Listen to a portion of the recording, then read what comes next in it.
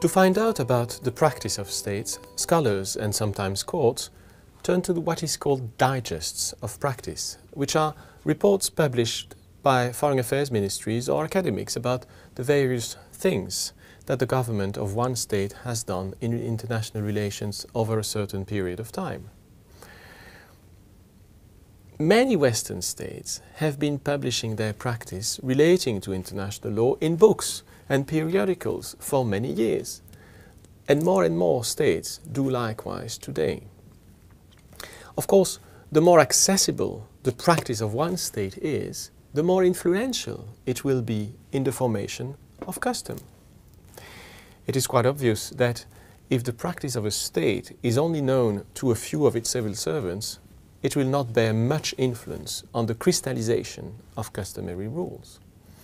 Hence, very often, the theoretical question about whose practice will concretely end up as being a question about whose practice is accessible and has been made public, both in a searchable form and in a language which is internationally used. State practice is not only scrutinized by individual scholars, it is also closely studied by two bodies I would like to mention here. Each of them is tasked with the study, codification and progressive development of international law. Taking them in the chronological order, I'll start with the International Law Institute, Institut de Droit International in French.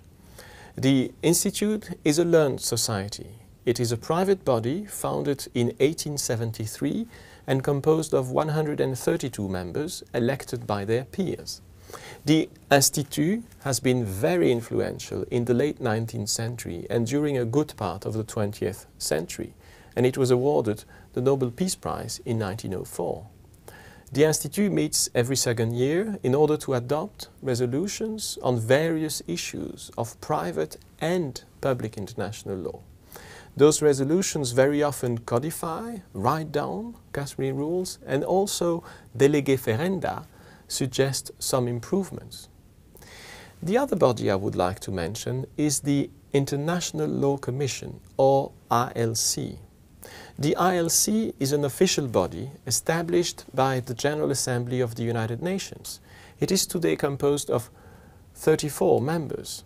They are elected by the General Assembly upon the suggestion of the various governments, and as it is usual at the UN, each region of the world is allocated a certain number of members within the Commission.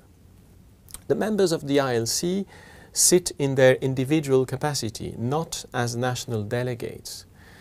They are not only international law professors, but they are drawn from the various segments of the international legal community, so they may include former diplomats, former state officials, or former international civil servants. The International Law Commission, like the Institute, is tasked with the codification and progressive development of international law. It appoints special rapporteurs on certain topics. Those rapporteurs write down reports and suggest draft articles which are discussed by the ILC. The interesting part is that, unlike the Institute, the ILC interacts with the member states of the UN by putting questions to their governments, collecting their answers and listening to their comments on its work. And the Commission meets every year, and its work is later discussed every year also at the Sixth Committee of the General Assembly, which is the legal committee of the United Nations.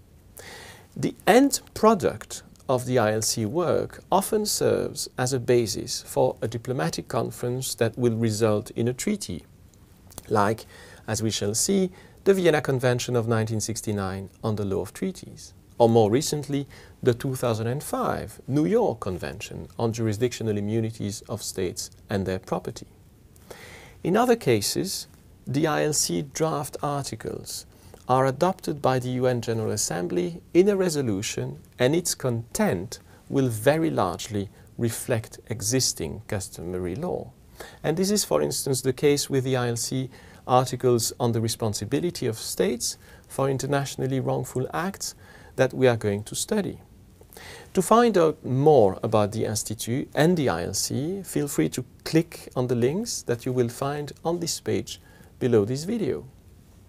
However, the safest way to identify customary rules is to read case law by international courts and tribunals. After all, as the Latin maxim puts it, jura novit curia, which means the judge knows the law. So if the International Court of Justice considers that such a customary rule exists or does not exist, it is safe to assume that this pronouncement is correct.